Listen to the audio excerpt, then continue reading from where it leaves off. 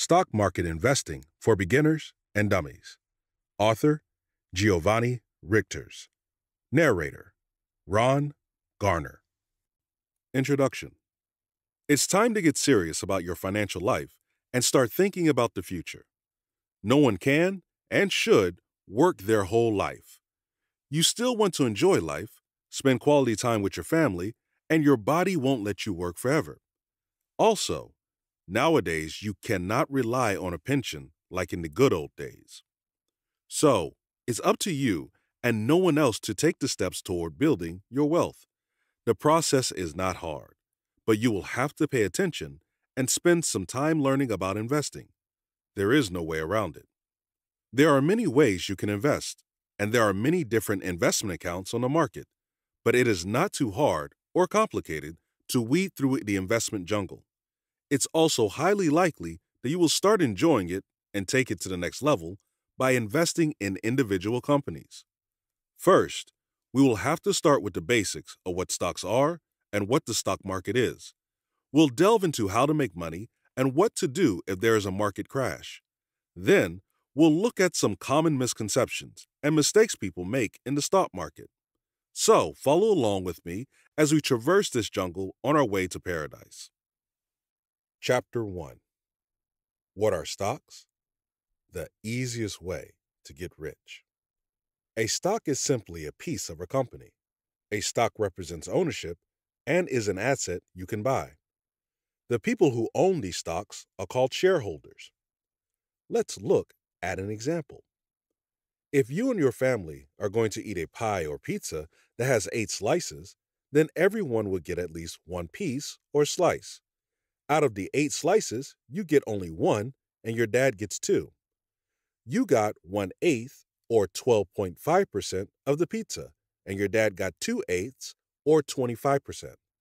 Companies work the same way, but instead of 8 shares of stock, they could have shares of stock in the millions or even billions.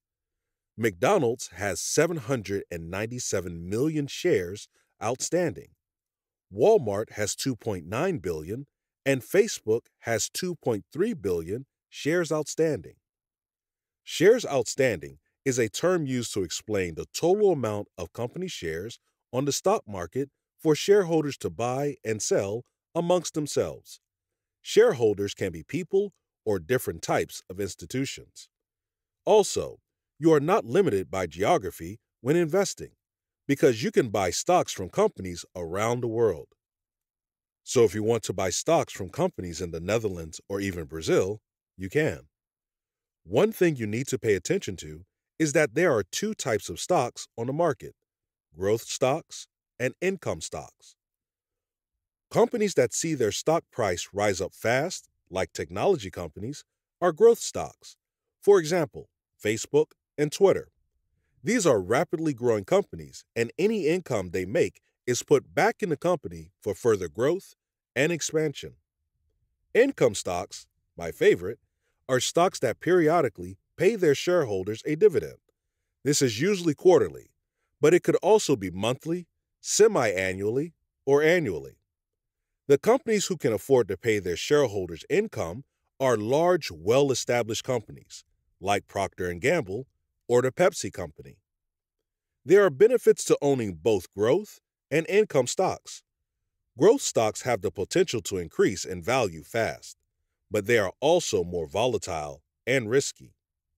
Income stocks, on the other hand, provide a consistent stream of dividend income, but the stock itself might not appreciate in value as fast as a growth stock.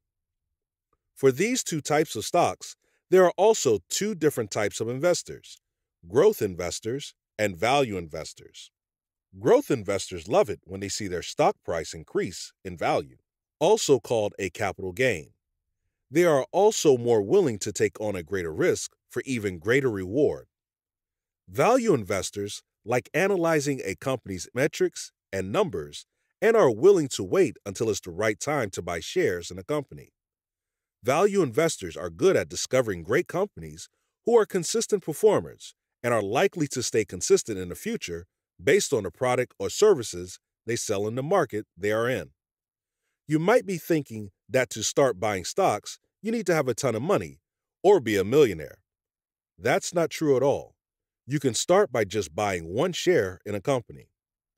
While I'm writing this, I saw that the Nike stock is being sold for $60, Coca-Cola for $46, and Twitter for $21. Now, this is not an endorsement to buy these three stocks. It's just an example that you don't have to spend thousands to get going. Now, with the boring definition complete, let's look at how people get rich with stocks. The four main ways people can get rich are capital gains, dividends, selling short, options trading. The last two require a bit of skill and work, and they are not as passive as the first two. Capital gains are when your stocks gain in value.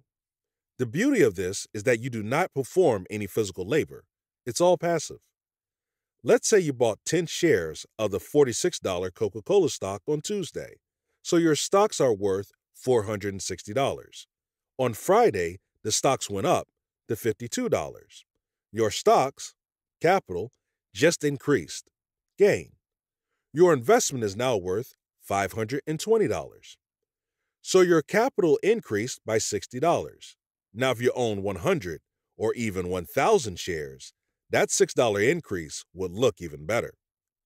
With dividends, you get rich by constantly buying dividend-paying stocks, reinvesting those dividends, and you also enjoy the dividend increases from the company themselves. With dividends, it's more of a snowball effect. In the beginning, your income is low, but after time, it exponentially increases, allowing you to live off your dividend income without you ever having to sell your stocks. Investing to get rich and wealthy should be your long-term goal. Chapter 2. What is the stock market? The stock market is like any other market where buyers and sellers come together to trade in goods or services. Think about the car market. You're the buyer who's interested in buying a new red car. You will head over to the car dealership where you are met by eager salesmen. They show you the latest car models, and after some back and forth, they convince you to put down some money in exchange for a new car. The stock market, or stock exchange, works the same way, but instead of the car being the product, it's shares of stock. The two most well-known stock exchanges in North America are the New York Stock Exchange and the NASDAQ. It's on these stock markets that you can buy shares in companies like Snapchat, Apple, and Starbucks. One of the main differences between the New York Stock Exchange and the NASDAQ is that the New York Stock Exchange offers traditional trading, and the NASDAQ is totally electronic. Traditional trading is face-to-face trading where buyers and sellers of stocks are on the trading floor executing orders. On the NASDAQ, all orders happen electronically through computers and telephones. Many small and up-and-coming companies can be traded over the counter, or OTC. This is where investors can buy and sell penny stocks. In the past, the stock markets were only available to the rich and wealthy among us. But ever since the doors were open to the common folk, it has been one of the main vehicles in producing wealth. There have been many times in history where the market crashed and people ended up losing all or most of their money. A stock market crash strikes fear in the hearts of many stockholders because many shareholders have their retirement and wealth invested in the stock market. Why does the market go up and down and crash every couple of years? For an explanation, we have to look at both the short-term and long-term. Short-term market fluctuations could be triggered by anything, like shareholder speculation, bad news about a sector, changes in governmental policies, companies meeting or exceeding their projected goals, and the list goes on. I remember back in 2006 or 2007, there was a popular fast food restaurant in New York that was forced to shut down because the place had a rat infestation problem. Even after it was closed, you can see the giant New York City rats running back and forth inside the restaurant. Bad news like this made shareholders freak out, and the company saw a decline in their share price. After some time passed, the price of the stock climbed back up. You probably know which restaurant I'm talking about, but if you don't, just do a quick search online. Better yet, use YouTube. Fluctuations in the stock market are influenced by the market cycle we are in. During times of prosperity, the stock market is in a bull market, meaning an upward trend. In times of economic hardship and uncertainty, the stock market tends to be in a bear market, which is a downward trend. Besides buying stocks, you can also buy mutual funds, bonds, futures, options, commodities, index funds, and ETFs on the market. Companies on the stock market are all publicly traded companies. This means that these companies need to be transparent with their shareholders about their business activities. They also need to present quarterly reports called 10Qs and yearly reports called the 10Ks, along with an annual report. In order to get listed on the stock exchange, a private company on the primary market goes public through an initial public offering, allowing its shares to be bought and sold on the secondary market, which is the market regular investors like you and me have access to. A company only makes money during the IPO by selling its shares to the public. It's then in the hands of the shareholders who can trade with each other. Of course, a company keeps being the owner of a majority of their shares, and they can buy back shares if it makes financial or business sense. With all the different risks involved in the stock market, many people still invest in it because long-term it has proven to be a great wealth builder. Chapter 3: How to Buy Stocks. Before you jump in to buy one share of stock or multiple stocks, you need to have a goal you want to reach. Are you investing for retirement? Do you want to buy stocks because you think you can make money fast? Or perhaps you want to get your feet wet and just gain some experience? Answering the thoughtful question, what your goal is, will determine what type of investor you will be, how much money you will need, and how long you should hold on to the stocks you are planning on buying. Answering this question will also determine if you are a short-term or long-term investor. Short-term investors like to buy and sell frequently within the same day or within a couple of weeks. These traders are called day traders and swing traders. These traders try to make money fast by buying low and selling high or short selling. They are in their trading accounts every single day. The stock market is open, looking for opportunities to make a profit. Long-term investors take a different approach. They still keep an eye on how their stocks are performing, but they take the long-term approach of buying stocks to hold for 5, 10, or many more years. If you invest for retirement, you would take the long-term approach. You should also ask yourself how much risk you are willing to take on if you buy stocks. The stock market can be very volatile, and you could lose a ton of money if you are not careful. If you are a young investor who has some money to play around with and don't mind the short-term up and down swings of the market, then you can take on a good deal of risk. But if you are close to retirement and want to preserve and grow your money, then you should be more cautious about investing and buying stocks. It's also a good idea to talk to a financial advisor or a financial planner. In order to start investing, you need an investment account. This account gives you access to buy and sell equities, also called stocks. There are many types of accounts on the market, but the more prominent ones are the 401k, IRA, Roth IRA, traditional brokerage account, the 403b, and the education savings account, also called ESA. The 401k and 403b are available only through your employer if they decide to enroll in these accounts.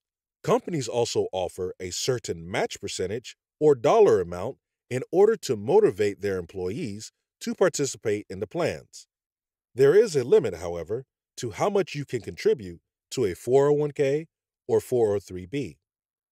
The IRA, which stands for Individual Retirement Account, and the Roth IRA are both retirement accounts you can set up with an investment firm, bank, or credit union. Three differences between the IRA and 401k are the limit amounts, company match, and selection of investment options. IRAs and Roth IRAs always have a lower limit compared to the 401k. IRAs also do not offer a company contribution match. Where IRAs and Roth IRAs do stand out is in allowing you to invest in whatever you like. Investing through a 401k is always limited by what the company has chosen for their employees, which are target date retirement funds, a limited selection of mutual funds and index funds, and no individual stocks to select from, unless the company allows you to purchase some of its own stock. Also, you don't have to choose between setting up a 401k or IRA because you are allowed to have both. 401k and IRAs penalize you if you withdraw your money before you are 59 and a half. You get hit with the 10% penalty, and you are more than likely also going to pay taxes. This is where the traditional brokerage accounts step in. The brokerage account allows you to withdraw your money anytime, but you will, however, pay taxes on your capital gains and dividends, but you won't get hit with a 10% penalty. With all the different types of accounts on the market, it might be hard to choose one to get started. So let me tell you what I've done. First, I enrolled in the 401k and got my company match. I then opened a Roth IRA with a discount broker, and then I opened a traditional brokerage account. Don't forget, you are not limited by the amount of investment accounts you can have. Some of the top brokerage firms are Ally, E-Trade, TD Ameritrade. Opening an account is also really easy. Just head over to the investment website and click on the Open Account button. Or you can also call them and they will eagerly help you in opening your account. In order to buy stocks, you need to know the ticker symbol of the company you want to buy stock in. The ticker symbol is the unique abbreviation of the company on the stock market. For example, the Pepsi company is found under the ticker symbol PEP. Amazon is AMZN, and Walt Disney is DIS. Once you know the ticker symbol, you are ready to find out what the price of a share is and how many you want to buy. Head over to your brokerage account and log in. Navigate to your trading option and type in the amount of shares you want to buy. In my example below, we are looking to buy 5 Coca-Cola stocks. Now you have to choose your order type. Let's go ahead and choose the market order, which means we'll buy the stock at whatever price it is on the market currently. You then preview your order where you can see what you're buying, how many shares, what your commission is, meaning your trading fee, and your order total. Hit Place Order, and if you're trading during the regular hours, which is Monday through Friday, 9:30 a.m. Eastern Time, your order will execute immediately and your trading account will update with the stocks you just bought. So this is a fairly easy process. However, the important thing is to buy stocks at the right time by looking at both the technical and fundamental analysis of a company. Chapter 4. The stock market will crash. Here's what you should do. A stock market crash occurs when there is a dramatic and swift decline in stock prices across many sectors or industries. This decline happens quickly in just a few days, or can take some time to hit the bottom, so to say. This drop is so significant that the stock markets end up closing early in order to prevent the stock prices from declining even further. A stock market correction should not be confused with a crash. A correction takes place when the market has been overvalued and needs to be adjusted by coming down to its respective valuation. Market corrections happen often and usually don't last very long, because when they have been readjusted, it's back to business as usual. A crash, however, is when all hell breaks loose and the sky is falling. You'll hear newscasters preaching the end of the world, and you'll see politicians blame one another's policies that led to the crash. A stock market crash can be influenced by many events, like an economic depression or recession, instability in countries, and stockholders' speculations bidding up shares so much that they form stock market bubbles. This is purely emotional, and all logic is out of the window. The bubble always ends up bursting, and shareholders start selling in panic. When this happens, you need to stay calm, of course. If you panic, you will make mistakes. The first thing to remember is that we've had crashes before in the past. Each one has always been different, but we've been able to bounce back. If you are a short-term investor, then this is the right time to start short selling, which is the act of borrowing shares, selling them at the higher market price, then buying them back at a lower market price, and finally returning those borrowed shares. The difference is your profit. If you're retired or close to retirement, your money needs to be in a safer fixed income assets, so you should not feel too much of the sting. I'm talking about assets like bonds, cash, money market accounts, savings accounts, and annuities. Only a small percentage needs to be in stocks. If you are a long-term investor, continue to stick to your investing strategy of consistently buying investments weekly, bi-weekly, or even monthly. What you are doing is called dollar cost averaging. This is when you invest a fixed dollar amount periodically to buy investments. If you are investing through your employer in the 401k, then you are already participating in dollar cost averaging, because money that is taken out of your check is invested on a weekly, bi-weekly, or monthly basis, no matter what is happening in the market. The benefit of this is that it takes out your emotions, because your money is invested during the good times and the bad. So you're buying investments when they are both expensive and cheap, which averages you out. The biggest advantage to invest during a market crash is that you can buy stocks really cheap. It's like going through your local store and you see everything is on sale for at least 40% off. So those new black shoes you wanted are now 60% off. The new MacBook you looking to buy, 50% off. I know most people don't have the stomach to buy during a crash.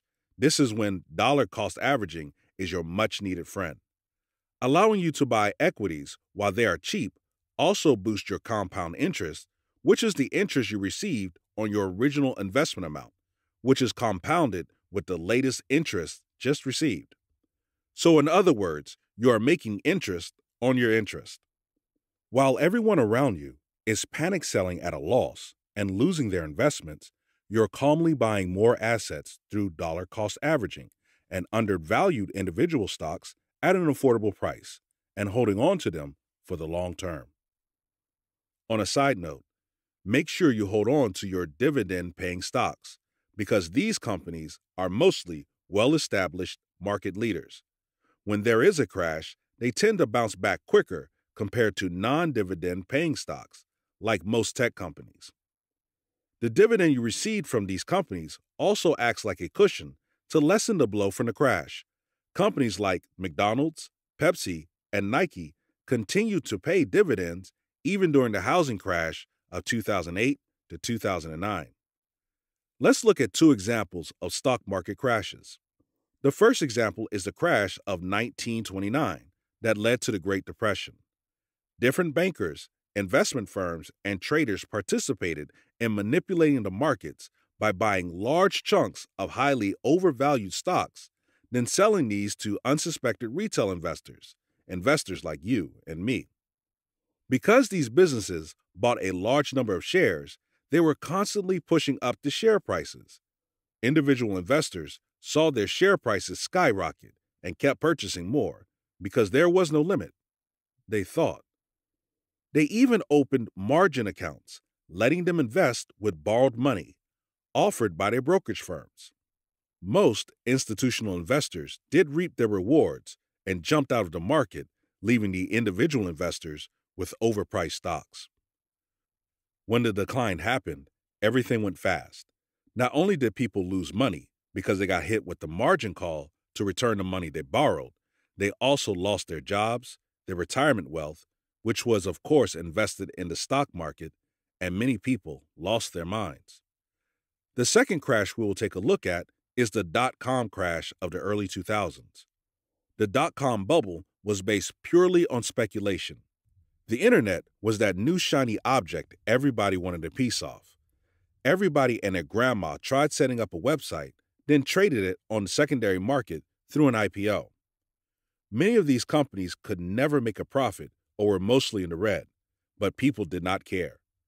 Websites were evaluated by how many clicks they received or how many eyeballs they could generate instead of using traditional valuation methods like revenue and expenses. At the height of the bubble, everything came tumbling down like a house of cards.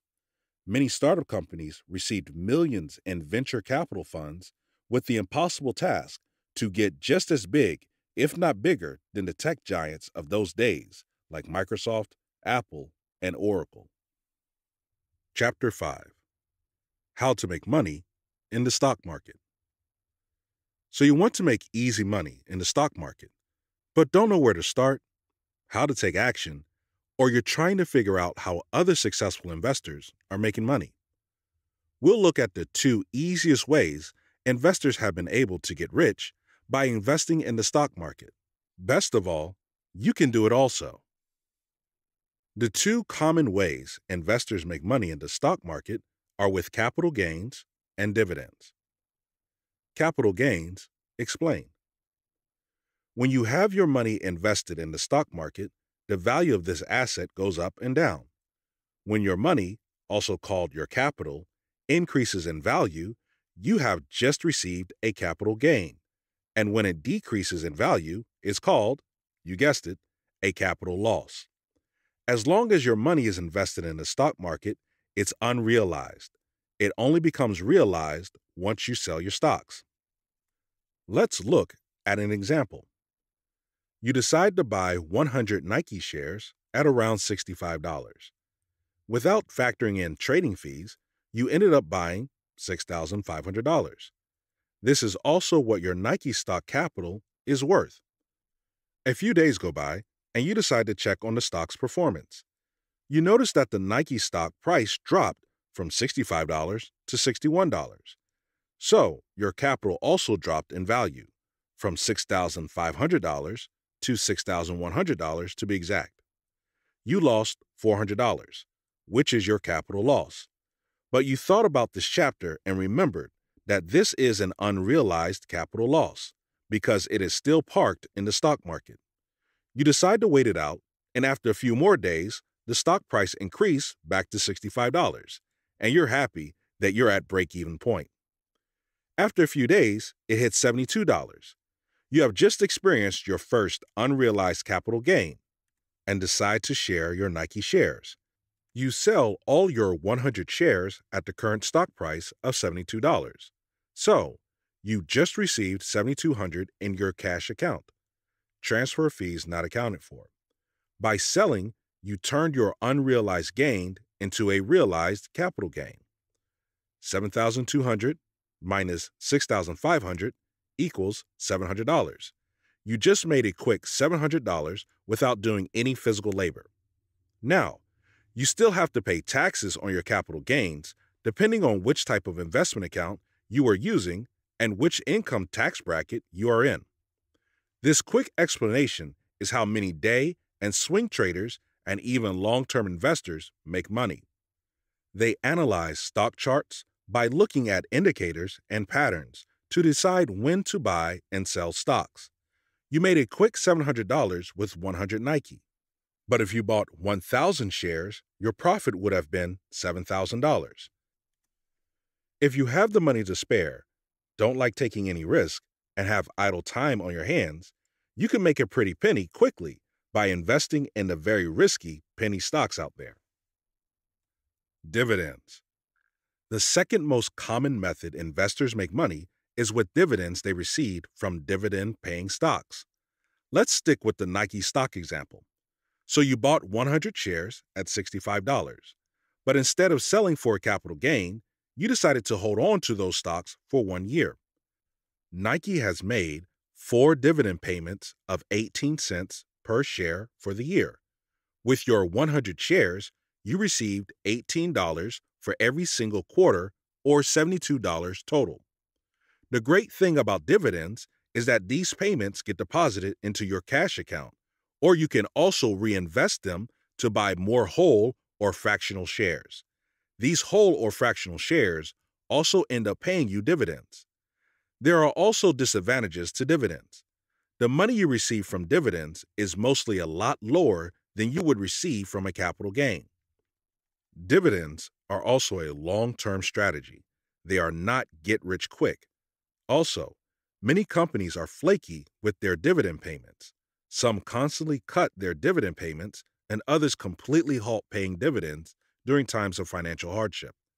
There are also companies that never increase their dividend payments or increase it after years of paying the same dividend amount. However, I like dividend-paying stocks, but only from specific companies. I do fundamental research to see which companies are worth buying, and I also analyze the dividend payment history, especially during times of economic turmoil. Because companies that can still pay an increase in dividend during a stock market crash are companies to keep an eye on. Let's look at 5 dividend-paying stocks you should have on your watch list. Number 1. Nike. This athletic apparel retailer sells its products worldwide with a focus specifically on athletes. However, the brand is still so immensely popular that even non-athletic types also wear Nike apparel. The biggest money makers are their footwear products, with their flagship Jordan brand always selling like hotcakes. Number 2. The Pepsi Company. Many consumers think that the Pepsi Company only owns the beverage, but they also own popular brands such as Frito-Lay and Quaker Foods. The Pepsi Company has done a great job diversifying their portfolio of brands with high-quality consumer goods. Number 3. Coca-Cola. This company, which is one of the most recognized brands worldwide, owns many additional brands besides the iconic Coke brand, like Minute Maid, Vitamin Water, and Powerade. Number 4. Realty Income. This real estate investment trust, REIT, has tenants such as Walgreens, FedEx, and LA Fitness. They operate nationwide and are also diversified across many different industries. They also pay a monthly dividend, which makes them a favorite dividend company for many investors. Number 5. Fastenal. This fairly boring company sells industrial and construction supplies. Even though Fastenal is not in an exciting industry as technology, it makes up for it by its sheer consistency in delivering value to both its customers and shareholders. Chapter 6. Dividends. Invest for passive income. If you want to invest for passive income, look no further than dividend-paying stocks. We'll talk about what dividends are, why companies give them out to shareholders, and the pros and cons. At the end, I'll give you 4 great dividend stocks to put on your watch list. Dividends are a great way to earn consistent income. Companies pay out dividends to their shareholders on a quarterly basis, but there are also companies that pay out monthly, semi-annually, and annually dividends. When you receive a dividend, it is either deposited in your cash account or it is reinvested to buy more whole or fractional shares. This is also called a dividend reinvestment plan, or DRIP. The ultimate goal of a dividend strategy is to receive dividend payments that meet or exceed your earned income. It is at this moment that you can retire and live off dividend income without ever having to sell the underlying stocks. It is also important that these dividend payments grow faster than inflation in order to maintain your buying power. Do you need $1 million to start investing in dividend-paying stocks? Of course not.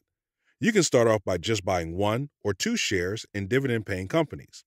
However, it will help if you have more money to invest, because you'll get more in dividend income. The more shares you own, the more dividends come your way. For example, the Coca-Cola Company pays out a 37-cent quarterly dividend, which adds up to $1.48 a year. That's what you would receive if you only owned 1 Coke share. But if you owned 100 shares, you would receive $148 for the year. In order to see your dividends make an impact, there are 3 things to take into account. Number 1 is, of course, buying dividend stocks on a consistent basis. Number 2, the dividends you receive need to be reinvested or used to buy other shares that pay dividends. And number 3, the companies you invest in need to grow their dividends faster than inflation on a yearly basis. These three factors will snowball your dividend income. Companies that pay dividends are usually blue chip companies. These are well-established and large companies. They are the top companies in their industry, companies like Walmart, 3M, and Procter & Gamble.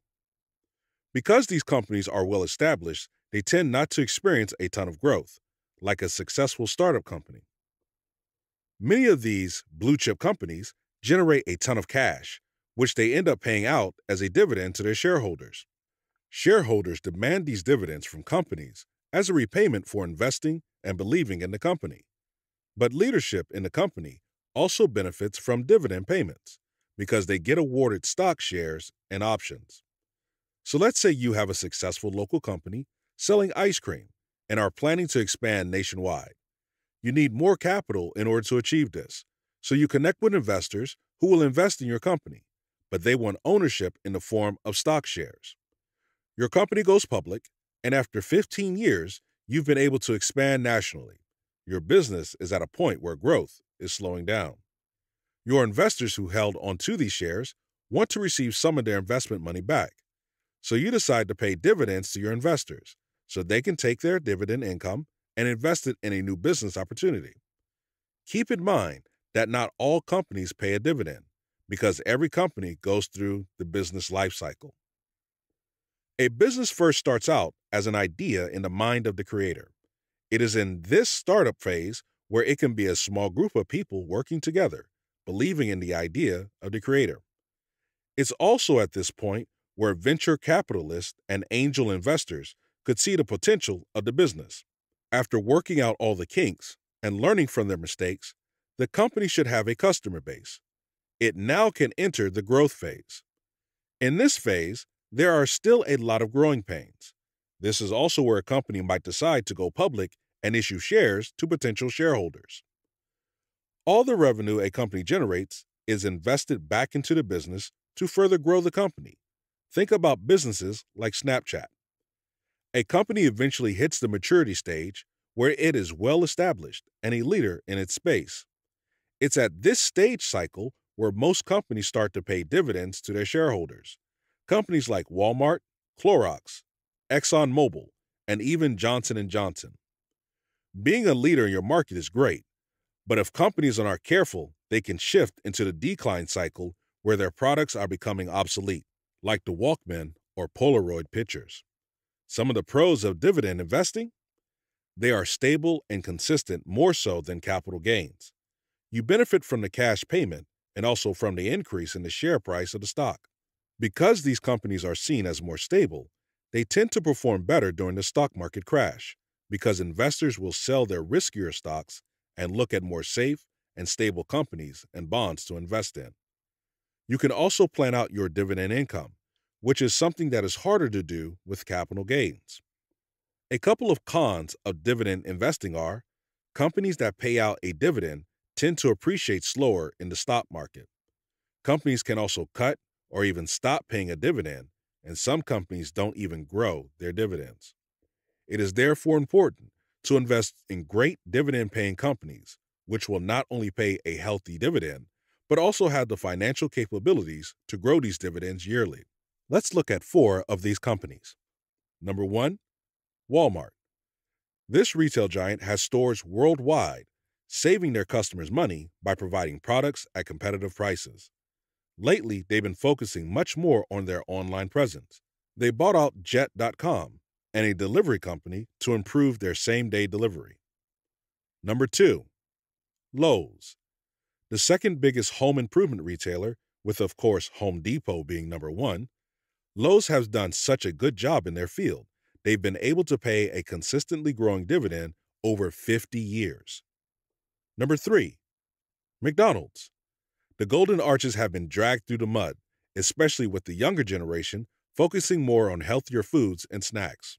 However, McDonald's is still the number 1 fast food restaurant, and this giant pays a quarterly dividend. And number 4, Fastenal. This boring company provides tools and equipment for businesses to create products, build and maintain facilities, and they also sell safety products for personnel. Fastenal not only has a great business, They also have repeat customers. Nothing is more important for a company than having customers that constantly return to buy your products. Chapter 7. 90% of investors make these 5 mistakes. Making a mistake will make you scratch your head and think about what you've done wrong, but making additional mistakes will surely make you want to quit. I want to prevent this from happening by letting you know what the 5 common mistakes are that investors make, so you won't fall for them. Number 1. The so-called financial or stock market gurus. These are the so-called personalities who tell you what to buy and when to sell. They might also end up screaming their predictions. You should always be cautious when someone is giving you investing advice. Sometimes there are financial incentives that come into play in advising you what to buy. Always question the information you receive and that your guru has those investments he or she is pitching to you in their own portfolio. Gurus know how to tap into people's fears and emotions in order to get them to take action. Following the herd is also very risky. Instead of following a guru, you're following along everybody else. So, if there are family members or even colleagues at work who will tell you what to buy and sell, you listen to them without even doing your own research first. This is very dangerous, and this is how people lose their money, by listening to hot tips. You don't want to follow the herd. They're easily influenced, and they act on emotions only when it comes to investing in the stock market. The herd is not logical whatsoever, and they only follow the latest trends, hoping to get rich quick. Number 2, not being patient and expecting wealth immediately. It goes without saying that people invest in the stock market in order to get rich, save for retirement, or maintain the wealth they have accumulated. Being impatient and expecting results too soon will leave you disappointed and open to make mistakes. Every one of us has heard stories about investors making millions out of small investments. Most of these stories are anomalies because the vast majority of investors have to invest for the long term in order to see significant gains in their investments. Of course, it is possible to make a ton of money fast, but that is also very risky. The higher the risk in your investment, the higher the potential reward could be, but it could also be your downfall. Number 3, not enjoying the investing process.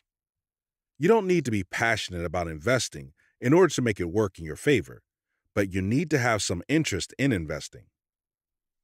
If the thought of doing your due diligence to decide which companies to invest in does not spark your interest, then it is best to invest passively, which is investing in mutual funds, ETFs, or index funds. There is absolutely nothing wrong with being a passive investor, and it's also recommended for beginning investors. That's how I started, by investing in mutual funds, bonds, and index funds. I quickly learned that investing was not too hard, and I thought it was kind of interesting. I then switched from being a passive investor to being an active one, researching individual companies I want to invest in, buying them when they are undervalued, and making sure my asset allocation is up to date. Number 4, giving up too early on the market. Many of us have had a bad experience with the market or know someone who has. Stock market crashes occur far too frequently, leaving investors disappointed, frustrated, and stressed out. Many investors also get scammed into investing in shady companies, which end up crashing on the stock market. Like my dad, who got contacted by an investment firm to invest in this particular mutual fund poised for growth. He ended up losing all his money and swore never to invest again. Luckily, I've been able to show him the error of his ways, and he has become an avid investor. I actually need to slow him down from not buying too many stocks, especially when they are overvalued. If you're ready to give up, don't. Try to figure out what you did wrong and ask for help if you need to. The stock market is still one of the best ways to build wealth. Number 5, jumping in with no goals. Goals are your roadmap to success. Without a map, you will never be able to reach your destination. Imagine traveling from Kansas to New York without a map. You will have a much more pleasant travel experience with your map in your reach. This also applies to investing. You need to have a goal. Are you planning on day trading for a living?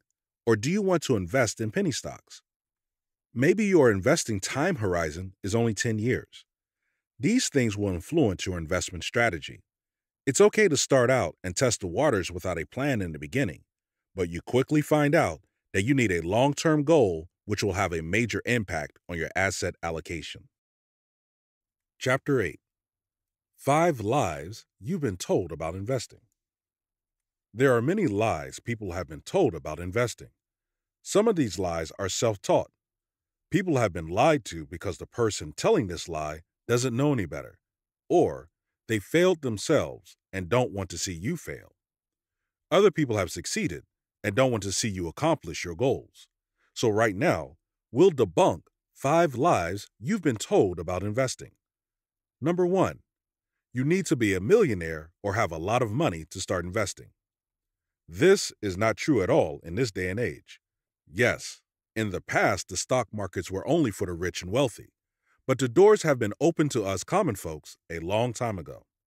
With the help of the internet, investing the stock market is a lot more accessible now. You can buy and sell shares from the comfort of your living room or bedroom. Discount brokers have also made it very affordable to buy and sell shares. Previously, you would have to pay hundreds of dollars just to buy or sell stocks. Now your commission fee can be as low as $4.99, even free if you're using an app like Robinhood. You also don't need thousands of dollars to buy shares. You can start off by just buying one share in a company like Coca-Cola, which has a share price of $46 right now. It's also better to start with a little bit of money compared to investing $1 million from the get-go.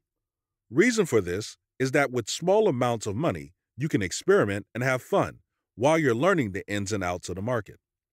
Imagine your first time investing with $1 million. You would probably be too scared or cautious with the money, hoping not to lose a single penny in the market. Number 2, I don't have enough or make enough money to start investing.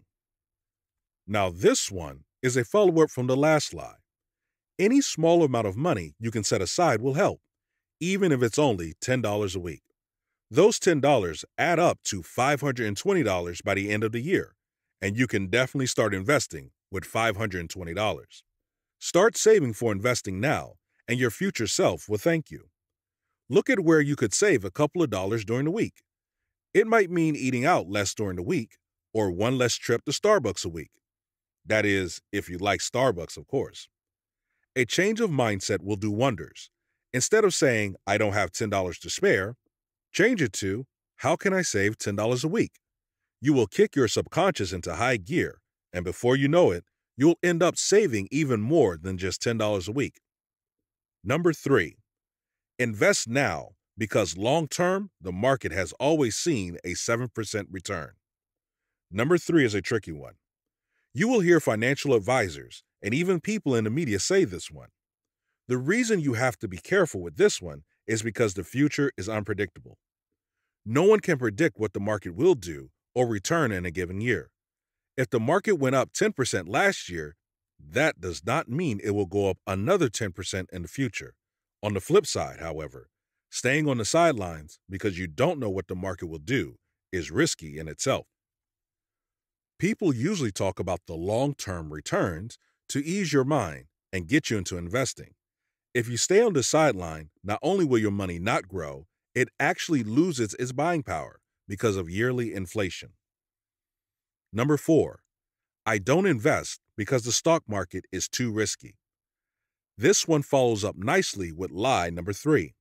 Yes, if you don't have at least some basic knowledge about investing, then it will be too risky. But with the help of financial planners and advisors, there's no need to be scared. Also, many investors do at least some self-education by reading investing books and listening to some audiobooks. Keep in mind that there is risk involved with anything you do.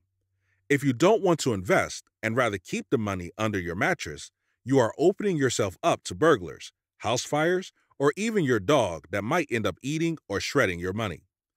If you think that leaving your money in the bank or your savings account is the way to go, think again. With the measly 1% or less in interest that you'll earn, your money's buying power is being eaten away by inflation. If on average inflation is 3% per year, $1 today is worth 3% less next year, so 97 cents. Number 5. You need to be an expert to start investing.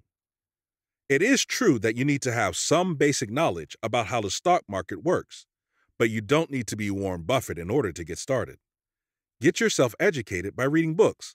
This one is a great start. Once you have built up your confidence, you can start by investing a small amount of money you would not mind losing. By investing a little amount, you psychologically prepare yourself for growth, because once you see your investments growing, it will build up your confidence and knowledge to invest more, in a reasonable manner, of course. I hope I've been able to motivate you by debunking some of the most common lies that I often hear being told to eager investors. Chapter 9. Residual Income Ideas. Bonus Chapter. Let's look at 3 methods to make residual income, which will skyrocket you to financial freedom.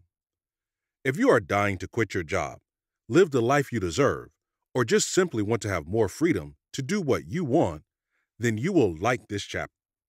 Residual income is income you generate passively. So, the money continues to come your way no matter if you're not working or even sleeping. I'm not going to lie to you and say that it's easy to get a residual income stream set up, but it is worth it. Because once you have this residual income stream set up, you only need to passively maintain it. Online businesses. The first method of making residual income is by running an online business. This can be making money from ads while you're blogging or making money from your YouTube channel. You can also set up your own e-commerce site or sell other companies' products and get a commission, which is also called affiliate marketing. Another popular way of making residual income is from receiving royalty checks by selling physical books, ebooks, music, or photos. Even though you can make money with these ideas, there is a ton of competition because online businesses are very popular and people underestimate how hard it actually is to make a decent amount of money from these ideas. With all the competition, it also means that the online markets are flooded with mediocre products and services. So even if you come on the scene with the best product on the market, you won't stand out. This is when you have to think about how you want to advertise your products or services to rise above all the other mediocre products and become the leader in your field. Let me emphasize that having a product or service alone is just half the work. You also need to get visibility by advertising, whether this is social media marketing, PPC marketing, or word-of-mouth marketing is up to you. It's always good to do some competitive analysis and see how your competition is promoting their products. Another problem with online businesses is longevity. Many of these businesses can be here today and gone tomorrow because the competition just pushed you out of the market. Your products or services become obsolete, or you cannot keep up with the technological or advertising changes, not allowing you to get all the necessary exposure to stay relevant. So it's not set it and forget it, it's set it and maintain it. Anything that is not considered passive, I left out of the list. So freelancing and consultancy only works while you are physically present. If not, you won't get paid. This defeats the purpose of making residual income. Real estate. The second way to make residual income is through real estate. I'm not talking about flipping houses because that takes too much work to buy and sell. It's also not passive.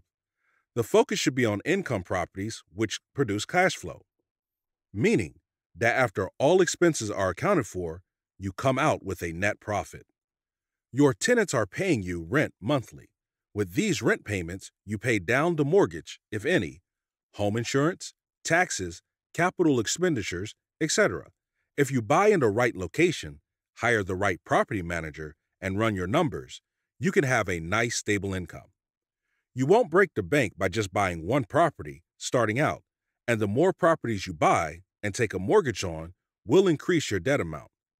This accumulation of debt will also hinder your process of getting approved for additional loans. This is when you have to get creative with financing your purchases. Private lenders or portfolio lenders could be two options to try out. The rent payments allow you to generate residual income, and the more properties you own, the higher your residual income could potentially be. There are also many tax benefits associated with doing real estate.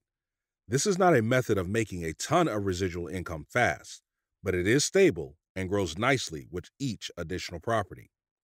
Many millionaires owe their riches to real estate, also giving them the flexibility and freedom to travel and be their own boss. A great way to start is to buy single-family homes, duplexes, triplexes, or quads. These are considerably cheaper than commercial real estate or apartment complexes. You can start with residential real estate or try your hands at franchising and commercial real estate once you have the skills and money saved up. Dividend-paying stocks. The third method, and if you have been paying attention to my book, you know what it is: making residual income through dividend-paying stocks. There are a group of companies that pay some of their net income out as a dividend to shareholders. Not all of these companies are worth investing in, though, so analyzing a company's performance is highly recommended. The beauty about investing for dividends is that you are creating a nice stream of residual income that should grow faster than inflation. Companies increase their dividend payments, and by constantly buying the right dividend stocks and reinvesting those dividends to buy whole or partial shares, you supercharge your dividend income. Just keep in mind that you will have to pay taxes on your dividend income depending on the type of investment account you're using. It's also very easy to start because you don't need to have a ton of money. You can start by just buying one share of a dividend-paying company. Many of the wealthiest individuals on earth have dividend-paying companies in their portfolio. Guys like Warren Buffett, Charlie Munger, and even Bill Gates. Now, the last two methods of making residual income, real estate and investing, I call those old money because they have been the pillars of generating and maintaining wealth. Online businesses, however, can be tricky. One month you could be making a lot of money, but the next month could be the total opposite. If you want to play it smart and safe, you should diversify your income streams so you have money coming in from different sources. Conclusion. As a beginner, investing in the stock market can be quite daunting, so don't get hung up if you feel like you are lost. I've been there, and many successful investors also felt this way when they bought their first shares. Once you take that leap of faith, it will get easier. It is also best to start investing with a small amount of money and monitor your results. This will give you the confidence and motivation to move forward. Once you have some experience under your belt, you can start taking calculated risk. As always, you do need to constantly educate yourself. Otherwise, you will make mistakes. But just the simple fact that you have made it this far tells me that you are willing to do what is necessary to improve your financial future. You have what it takes to become successful and take charge of your future with confidence. Thank you. I would like to thank you from the bottom of my heart for coming along with me on this investing journey. There are many investing books out there, but you decided to give this one a chance. If you like this book, then I need your help. Please take a moment to leave an honest review for this book. This feedback gives me a good understanding of the kinds of books and topics readers want to read about, and it will also give my book more visibility. Leaving a review takes less than 1 minute and is much appreciated. Other titles by Giovanni Richters. 50 Tips on Saving Money. Ever have a feeling that you never have enough money when needed? Would you like to have some extra cash to buy what you feel like? Well, in this book, we will look at 50 different tips allowing you to have extra cash in your pocket and bank account. Smart investors create wealth. It's never too early to start your journey towards accumulating wealth. No one wants to work for the rest of their life. I will show you what wealthy people have known for centuries on how to not only create wealth, but also maintain it so you can pass it down. Stock Market Investing for Beginners and Dummies. Author, Giovanni Richters. Narrator, Ron Garner. Print copyright, year 2018 by Giovanni Ritkers. Production copyright 2019 by Giovanni Ritkers.